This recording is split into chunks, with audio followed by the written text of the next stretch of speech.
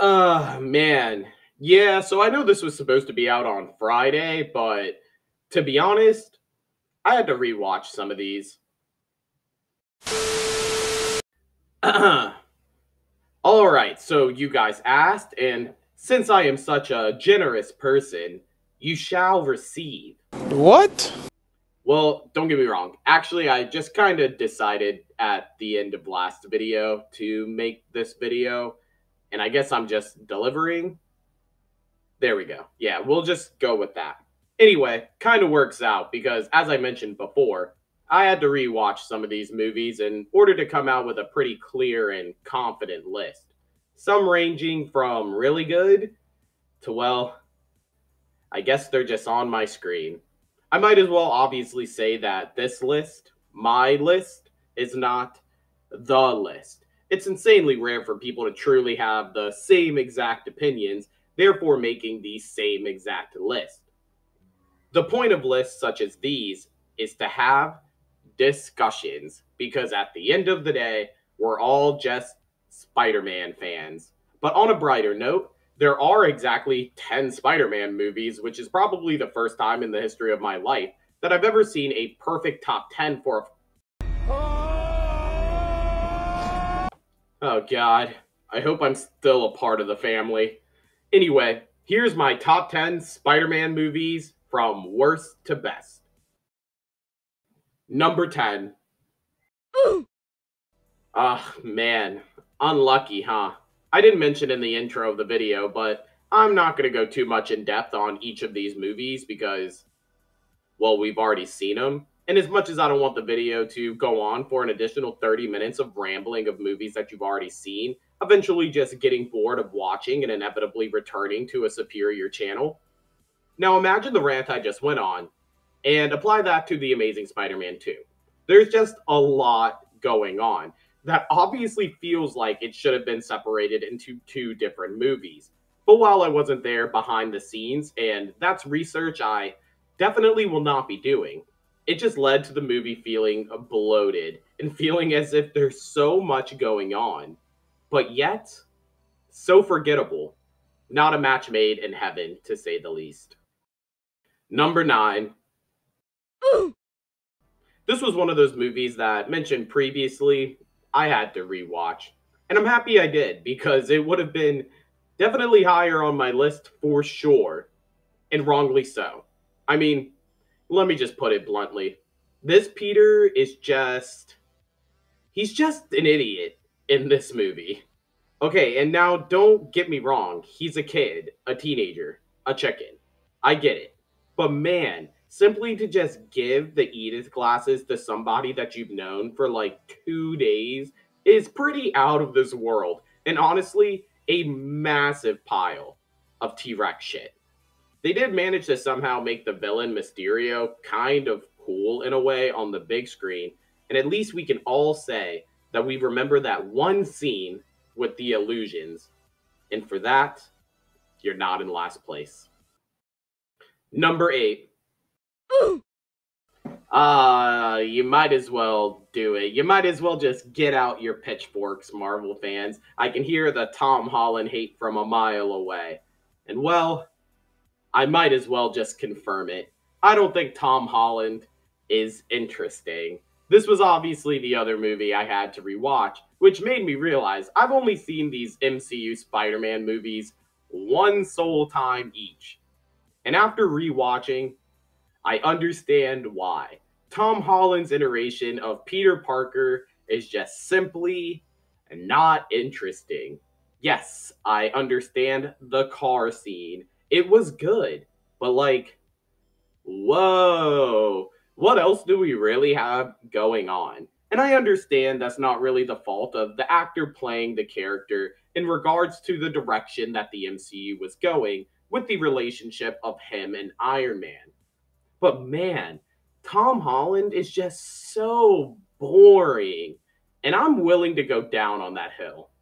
But at the end of the day, I should say something good. I like this iteration of the Vulture. Picking up the scraps from a different battle in order to create his own suit is a pretty solid analogy, and rather the writers meant that to be the case or not, I'll give it that. Congratulations, there's one thumbs up. Number 7. Oh God, so sad. Oh, the black suit theme, the Peter Parker being a dork scene, the see you chump. Ah, man, so unlucky. Anyway, Spider-Man 3 pretty much encompasses most of what I said about the Amazing Spider-Man 2 and the fact that it's simply just too bloated. But honestly, way more silly in this one. The new Goblin, silly. The introduction of Venom, silly. Mary Jane in this movie, man, just plain silly. It's unfortunate too, because as a kid, this was truly an all timer for me. But now, as an adult, I realize that I enjoyed it so much as a kid because it's so nonsensical and silly that I feel like it was just made for my tiny little 11-year-old brain. To sum it all up, Topher Grace as Venom is just plain silly. Number 6. Ah, man. So number 6 and number 5 are probably the two hardest movies to rank, if I'm being completely honest. Two separate movies that were sent out to accomplish two different goals. But unfortunately, for me, it's hard to get behind the relationship of Andrew Garfield's Spider-Man and Emma Stone's Gwen Stacy. I don't know. When rewatching, it's as if one of them, or even both of them, just have the most rancid breath in the history of life. So their chemistry is just simply non existent, which is weird because they're both pretty incredible at their craft outside of this movie. But at least now we're starting to get into some films that I actually did enjoy for the majority of the runtime. I did like the death of Captain Stacy and the promise that he gave to Peter because it makes his character even more interesting for the future, but that was pretty much retconned immediately. So I guess add that to the list to why these movies kind of failed. Number 5. Alright, since I'm a relatively smaller channel, the majority of you guys will be new to my channel and this video as a whole. So allow me to enlighten you, my dear viewer. Spider-Man No Way Home is better known as Spider-Man fan service around these parts, and for good reason. As confirmed earlier in this video, I wake up to hate when it comes to Tom Holland. And well, he and MJ were the weakest part of his own movie again. Obviously, my biggest gripe with the film itself is that Dr. Dumbass is just an idiot, but everyone is an idiot now since the ending of Endgame. So, can I really fault that? At least they're being consistent, so what can I really expect? At the end of the day, all the returning characters of Doc Ock, Toby, Andrew, Willem, hard carried this film. Let's be real. Would anybody have even been bothered if Tom Holland and Dr. Dumbass just dipped out of the movie halfway through when our actual good characters showed up? No, definitely not. So yes, while Spider-Man fan service was good fan service, unfortunately, I can't allow that to carry a film, and honestly, it's insane that I even put it up this high. I might have to retcon number 6 and number 5. Number 4. At this point, we're getting into high A and damn near God tier territory. Spider-Man, the original Spider-Man, a film that truly kicked off the superhero genre to a point that we all know it as now, and it was truly groundbreaking for its time. Willem Dafoe. I mean, mwah, chef's kiss.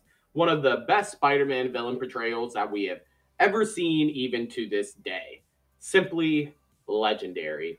And the casting didn't just stop there. From James Franco to Kirsten Dunst to Tobey Maguire, all playing their respective roles so brilliantly and seamlessly with each other that just made everything feel so grounded and believable to a point where after one film, you're already invested in these characters. And J.K. Simmons, come on now. Again, mwah, chef's kiss. This movie really had it all going for it. And while coming out around the same time as the original X-Men movies, if you're anywhere around my age, you'll always remember the first time you watched Spider-Man. Number 3.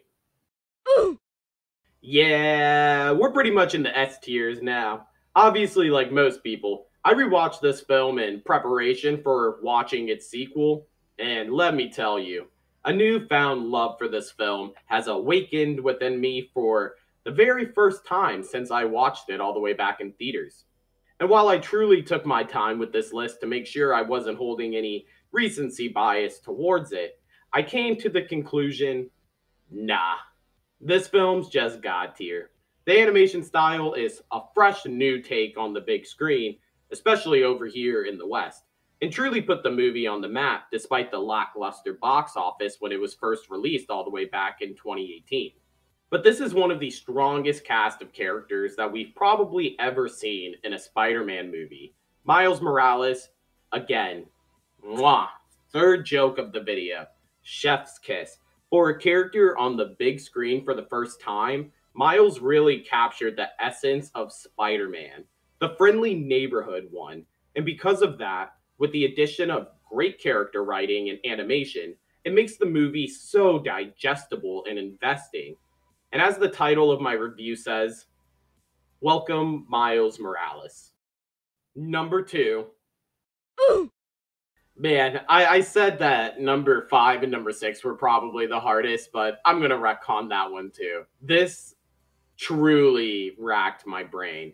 And I guess that's why I mentioned in the intro that my list is not the list. Spider-Man 2 is incredible, especially from a character writing point of view. And honestly, is a movie that doesn't really have many flaws. From the action sequences and the character beats throughout the movie, you're completely immersed now into the world of Spider-Man and the possibility of other superheroes being on the big screen. From memorable scenes like stopping the train from derailing to dodging the car in the cafe with his spider sense, it was all awesome to watch. This is also the second movie in a row where we have an incredible villain. Makes sense that both of these guys were the main carrying force of Spider-Man fan service. Watching Otto Octavius go from a nurturing mentor to Peter to being controlled by the sentient arms is devastating. And man, that ending. Man, it's crazy because I'm just even like reminiscing. At the end of the day, while this is a list and there can only be one number 1, that doesn't mean Spider-Man 2 isn't damn near perfection. Number 1.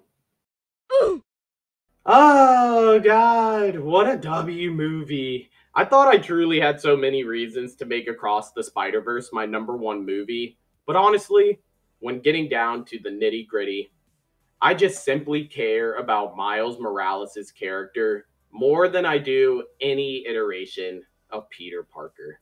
The plot twist of Miles' destiny as Spider-Man is simply too top tier for me to not make it number 1 on my list. And honestly, when I'm thinking into the future, it's easy for me to believe that we're looking at an Infinity War or a Dead Man's Chest situation where the sequel, the setup, will stand taller than the payoff, which is not bad at all. The character direction that was taken for Across the Spider-Verse is just new, fresh, innovative.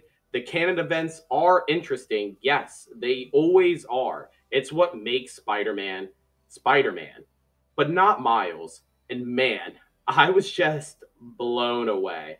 So impressive and simply so entertaining. I have to give a big old congratulations to Miles Morales. You are truly my favorite iteration of big screen Spider-Man. Okay, well, there you go. Again, I am going to repeat myself. My list is not the list. And that's the point of the comment section. Of course, I want to thank you guys for watching the video. And if you enjoyed, make sure to hit the like button and subscribe to the channel for more videos like this one.